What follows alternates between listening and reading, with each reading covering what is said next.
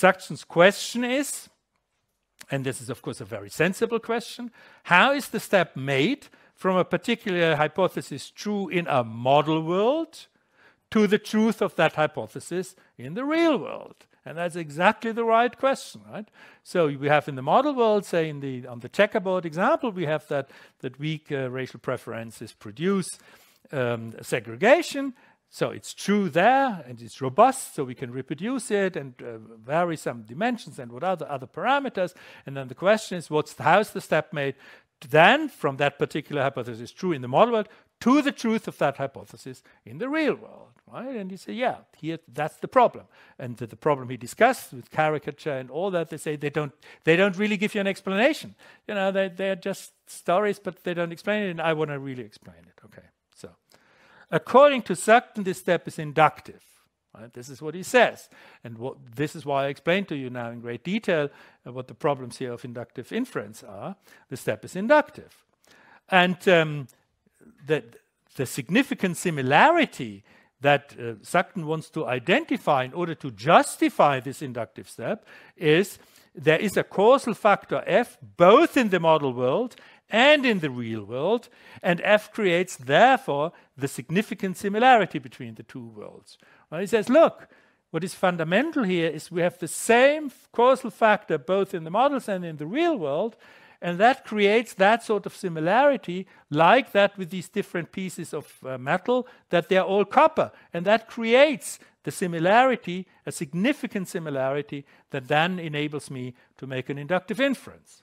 Okay, let's look at a little more detail. The significant similarity licenses an inductive generalization from the model world to the real world. Right? So the argument seems to be very good. You know, it says, yeah, I know it's an inductive step. Of course, inductive steps are risky, and they are only allowed if you find something that justifies that they all belong to one natural kind, and that is justified if you find some essential property, right, that all of them have, that shows that they are really one natural kind, and therefore you can, from one subset, go to another subset, make an inductive inference. So this is right, yes, significant similarity, okay? If causal, and then the consequences, if causal factor explains regularity R in the model world, then it can be generalized that F also explains R in the real world. Clearly, yeah, that's the inductive step, right? You learn that in that subset, you have a natural kind, and then you can say, yes, that holds also in the rest of it, as in the 10 pieces of copper that conduct electricity, and then you say copper conducts electricity also in other cases. Yeah.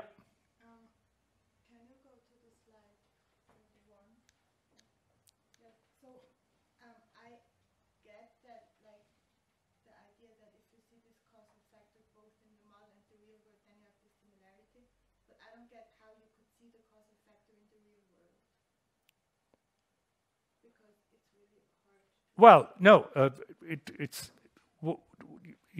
this he says, yes, you're absolutely right. He says, we see the results both in the real world and in the model world, and in the real world. And then we see the factor, the causal factor, and then we say, okay, if we have that same causal factor in the real world, then of course it's plausible that it produces, again, segregation, right?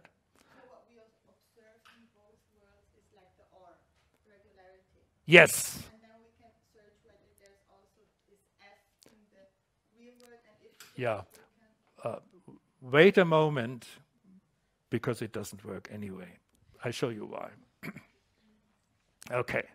At least I'm trying to make it here as plausible as possible, first of all. But you're right, there is something, because he doesn't really see the causality. You're absolutely right, but this is what he postulates here. But that's not the main weakness, I think. Okay, so he thinks that there is this significant similarity that licenses the inductive generalization for the model world to the real world. And you are right, what he really sees is only the effects, and then he concludes that. But okay. And then he says, if causal factor F explains regularity R in the model world, then it can be generalized that F also explains R in the real world, right? That would presuppose that he has really shown the same causality. But this is, of course, an assumption that goes in here, unnoted. But that's not even the main weakness, I think, anyway. So, but in general, the logic is fine that he's using, right? If you want to generalize from a subset to the full set, then of course they must have something essential in common, because then they form a natural kind, and that's equivalent to being able to inductively generalize. And of course, it looks as if the model world and the real world just have these properties. Now here's the observation, namely that this is not quite as easy, because normally inductive generalization works from some cases of X to all cases of X, right? And all cases of X form a natural kind. For instance, the copper pieces. That's the normal situation in which you, and there all that stuff about natural kinds and induction comes from such cases. You have some cases of X, you have a class of X. Here it is somewhat different, because the case is somewhat different because Sugden wants to infer from model cases to real cases. So that looks inhomogeneous, right? That's not the same. So he wants to make that inference, and therefore Sugden wants to argue that real cities of a particular kind and specific theoretical models form one single natural kind. Right? That says they together, the models and the real, they together form a natural kind. So the conjunction of model cities and real cities form a natural kind. Because if they do that, then you're licensed to do the inductive step. So, and this is somewhat different from the copper case. He says the relevant models are instances of some category, some of whose instances actually exist in the real world. Instances are examples. And what he says here is the same category is another term here for the same natural kind. You know, that's the same natural kinds. It's a category of things. And there he says, in my case, the relevant models are instances of the same category, namely these cities, models, or real cities with weak preferences that then lead to segregation. Some of those instances actually exist in the real world. So he doesn't say he introduced the term category here. I would much prefer to say he would have said natural kind, but this is what he said, what he's saying, and what's necessary, otherwise his argument doesn't work, right? So this is what he's trying to say. And then he wants to argue that such that it can inductively infer from one of its subsets, namely the model cities, to the other one, namely the real cities. That's the idea. So he says, okay, let's look at it the right way. Then we see, oh, because of the same causality, they all form one natural kind. And I can investigate one part of that natural kind, namely the model things. And because it's a natural kind, I can inductively then infer to the rest, namely to the real cities. That's the idea. In principle, good idea, yes.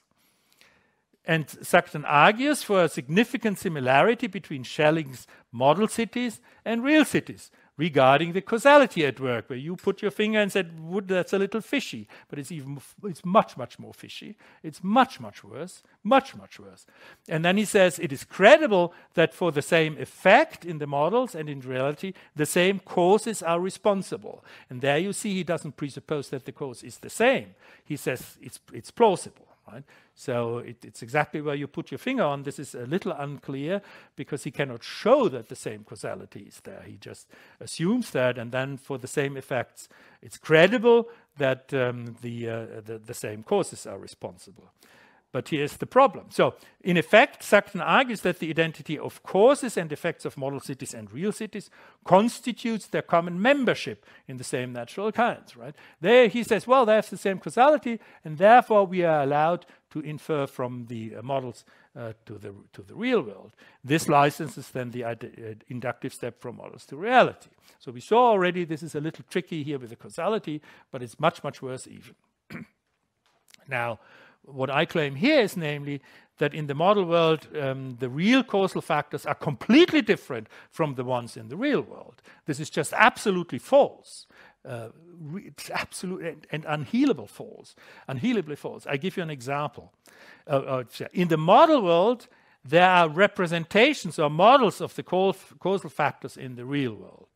Right? What you do in the model when you say that weak racial preferences produce segregation, these are the racial preferences that you have there. It's just the constellations of these chips, right? It's something very different from the constellations when you have real human beings with intentions and preferences and so on. So one is a representation of the other.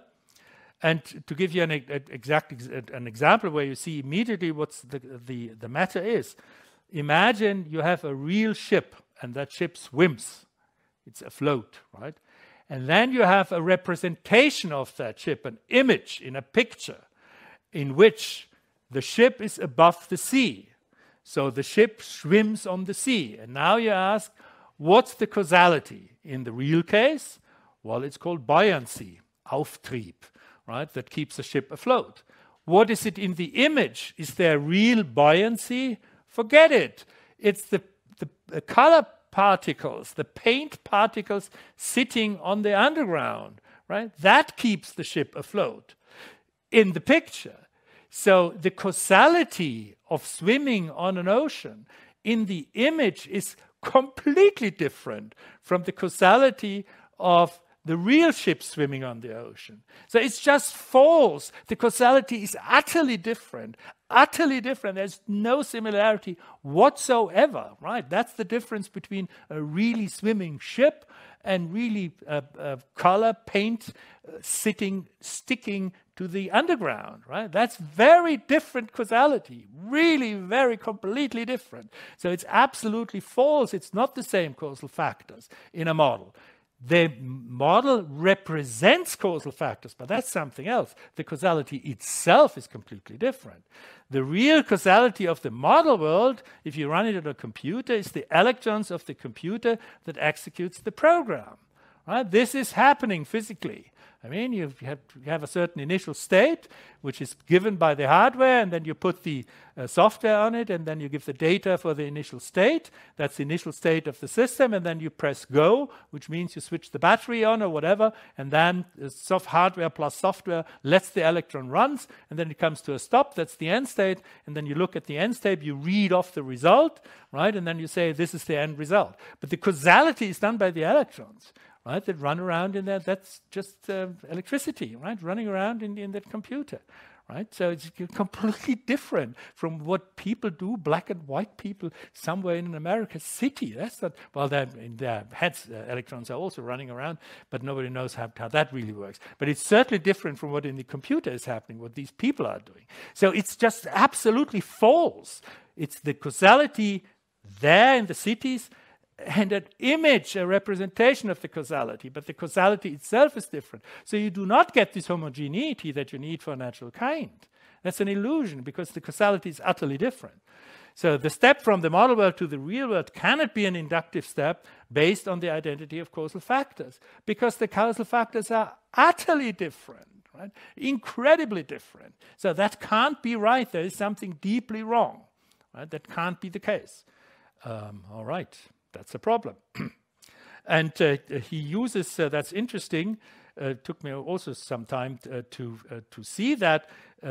Why? I mean, when you read the paper, I think, as I said, the paper is wonderfully composed. He's really knowing what he's doing. He's developing this topic. And then if you read that inductive step, you say, yes, I think it's much better than all the alternatives.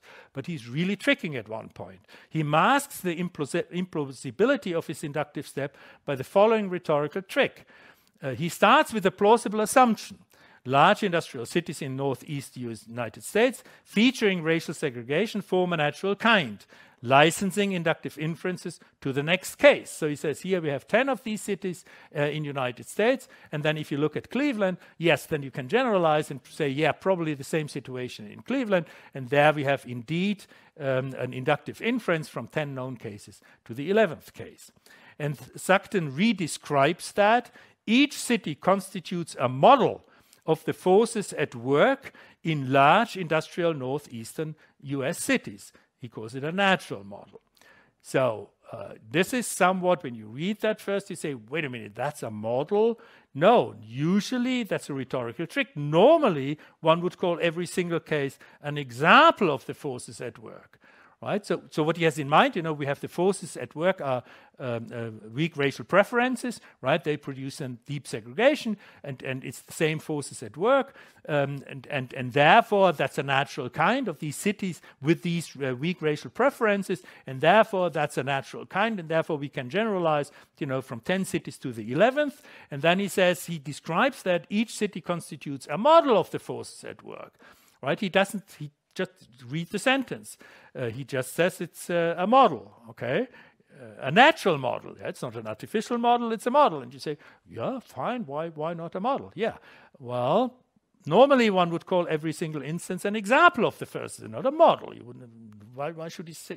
He does call the example. Why does he call the examples now natural models? Why does he do that? Well, you see that one sentence further down. If we can make inductive inferences from natural models, why not from theoretical ones? Right? So if every real city is a model, a natural model, then we can also use, why not other models as well, right? Theoretical models. Oh yeah, that's plausible, isn't it? This is a suggestive rhetorical question, where he says, yes, this makes plausible that we make an inductive inference because, as we do with natural models, also with theoretical models, namely the economic models. This is a suggestive rhetorical question which exploits the replacement of example by natural model, and its implied assimilation to theoretical model.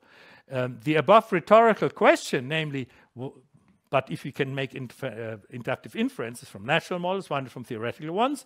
Of course, his answer is yes, we can. It's an inductive step. It's fine, right? If you now replace in that sentence model by the much more appropriate term examples, but if we can make inductive inferences from examples, why not from theoretical models? Well, if you can make an inductive inference from 10 American cities to the 11th, fine. And therefore you should make an inductive inference from theoretical models? No. Impossible, right? But he redescribes that, and that's a trick. He describes an example, right, or the examples as natural models, and then he says, oh, natural models should work the same way as theoretical models. Now, that's, of course, not true. Right? One is an example, and the other is a theoretical model, and the plausibility of the inductive step completely disappears. So this is really a rhetorical trick, an unfair one. I don't know how much he's aware of it. I don't know. But anyway, once you analyze it, you see this is a rhetorical trick with no argumentative power. The conclusion is induction works where it works only within natural kinds, due to some fundamental homogeneity among their elements. Copper pieces. He gets that, Sugden gets this piece of induction right. He understands that. But there is no fundamental homogeneity between the set of model cities and real cities created by a common causality, such that we can exploit it in inductive inferences. Their causality is utterly different. It's just not there. So theoretical models of cities are utterly different in their causality from the real cities, and therefore there can't be an inductive step between these two. It's just not right. What sounds plausible first, if you look at it a little more closely, doesn't work, unfortunately. Thus, the step from model city to real cities cannot be inductively justified. So I think that Sugden's explanation or Sugden's attempt here fails. And therefore, we need an alternative approach. And